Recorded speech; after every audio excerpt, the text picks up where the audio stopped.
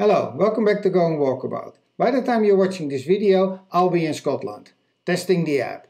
It's going to be the final test before I can go into deployment. And I want to run the test on a production-ready environment. So in this episode, I'm going to explain what I did to make sure that my app and the backend all runs properly on two environments, a test environment and a production environment.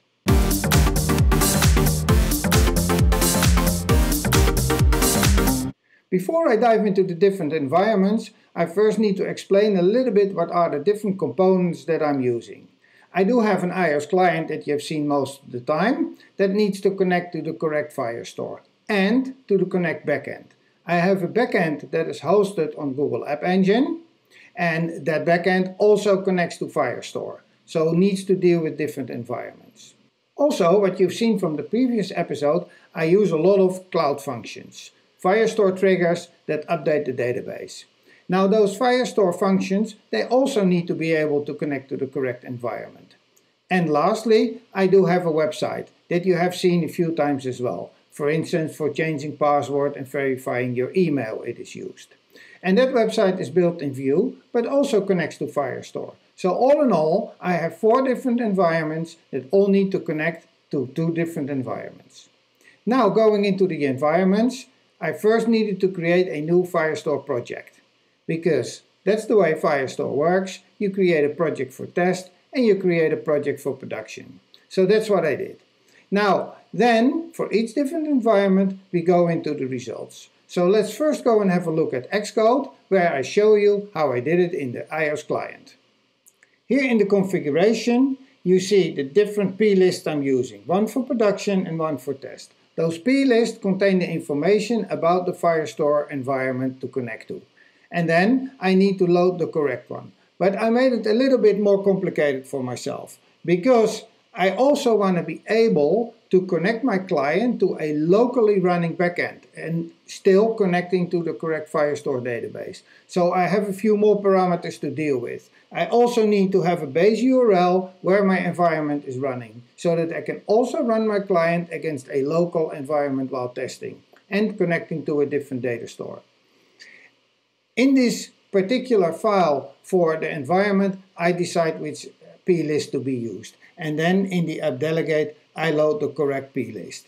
Now, there's various ways of doing this in iOS. This is the easy way, but it has a few drawbacks, especially if you use some advertisement components from Firebase. I'm not using them, I'm not planning on using them, so for now this method will work, and I have seen it is working correctly.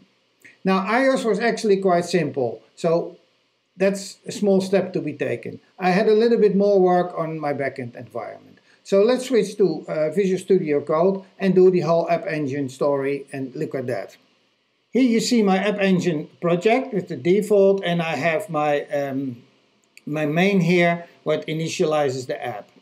And it uses credentials, the database URL and the storage URL from a configuration file that I included here. Now that configuration file contains information about the different environments.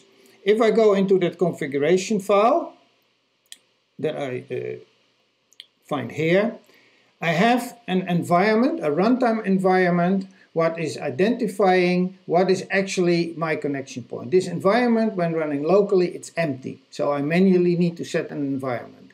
When it is running in production, or when it is running hosted at Google, it will give you information about your project, your storage bucket, etc. And I use that information at runtime to determine how to connect. In a production environment, you can connect with application defaults, but when you're running a local environment and want to connect to your storage in the cloud, you need to set specific admin credentials to do that. And that is all what I did here. And based on that information, it is really easy. I just need to connect, or I just need to upload the correct environment. But it is a little bit of work to set up. From App Engine, we move on to the cloud functions. Now, let's go into the cloud function that we saw the previous time, when we create a trip, for instance. And more important, here in the index, we just use the default initialization of cloud functions, and that should be enough. Because the cloud functions, they know which environment they're running, and they connect to the correct environment. and that is all working fine, except when your cloud function is also using cloud storage. And I'll show you that here in a delete of the post, where I have a function that deletes some media, and I need to have the bucket from where I can delete media. Now, what I have to do here is retrieve the environment that you also saw in our backend. It is the same environment in our functions, to get the configuration, and from the configuration I can get the storage bucket. So if I upload the same function to environment 1 or environment 2, this way I can also retrieve what is the default storage bucket. So that is also very simple, and then I can use that bucket anywhere where I need to go to cloud storage. So also fairly simple. Now onto the website. Let's go to the website, and if we go to the website, we actually see here in the main that I have some Firebase configuration that I use here in the initialization of my app. And this file is a file that describes the Firebase environment that you're currently using. And in order to make it very easy to switch between environments, I built a little bit of a build script that I'll show you that enables me to retrieve this file or this Firebase configuration from the cloud service. So I will go into my build script. If I get the build script, it is actually using the Firebase client tool to retrieve the web setup. And it retrieves it as a JSON for a particular project, and it exports it into that Firebase configuration file that I include when I'm running the website, and it saves it that way. Then it will build the website, and when the website is being built, it will include that file, and the result is suitable for that particular environment. The building of the website will put the files on a place where App Engine will host it from, and all I need to do is to deploy the App Engine project, enable to run that. And this way, with the simple deploy script, I can very quickly say, deploy my test or deploy my production environment.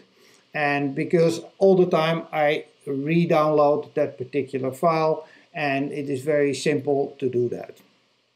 So the web then will also connect to the correct environment, because that is in this Firebase configuration file that for the test environment is here, and for the production environment will then be different and be used here in initialization of the app.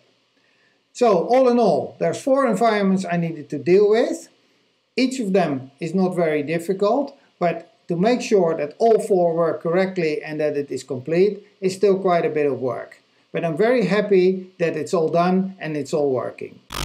Hello, it's me, editing out. Sorry for the interruption, but when I was editing this video, I noticed it was not complete. Because if you have a test environment and a production environment, you want to be sure that they're both the same. So that also applies for your Firestore security rules and your Firestore indexes. And I didn't mention them. So let's go and have a look how I have to deal with that. If I go here to the console, you can go to your security rules, and if you want, you can maintain the security rules in the console.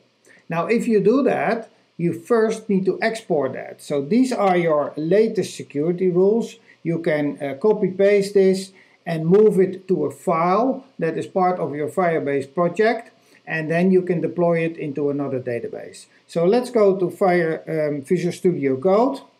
Here we have that Firebase project, and we have the Firestore rules file. And this file is actually the same as the file you see in the console. So make sure that everything you have in the console is what you're currently running, gets exported or copied into this file so that you can later deploy that. For the indexes, it's the same, but a little bit of a different procedure. So let's look at that procedure as well. In the console, we have our index definitions, and they're visual. Yeah? We also have a single field exceptions maybe, but nowhere I can find some kind of file defining the indexes. So for that you need to download that file. When you actually set up your Firebase project, you initially got that file, but that might be out of date because you might have created some additional indexes. So you first need to retrieve the latest version of your indexes, and then you can deploy them to your other environment. So let's go to Visual Studio Code again.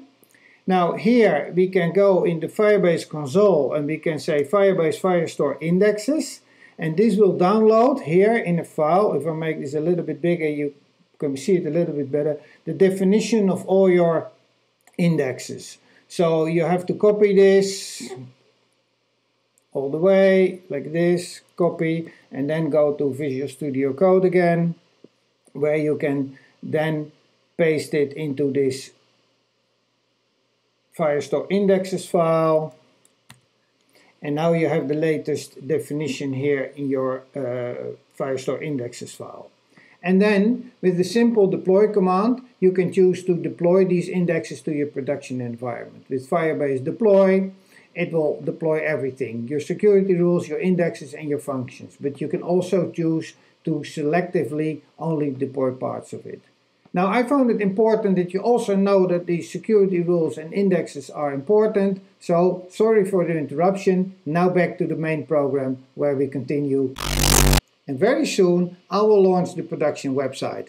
And of course, I'll show you the app running against production. Because on the Scotland trip, I want to run against this production environment. Because it's the last step before going into production and actually getting the app deployed in the App Store. What is also a very exciting time. And yes, some future videos will be focusing on what I still need to do to make sure that I get it approved and running in the App Store. I hope you liked this video. If you like it, please like and subscribe. If you didn't like the video, subscribe anyway, because the next one might be better for you. I thank you for watching, and I'll see you in the next video.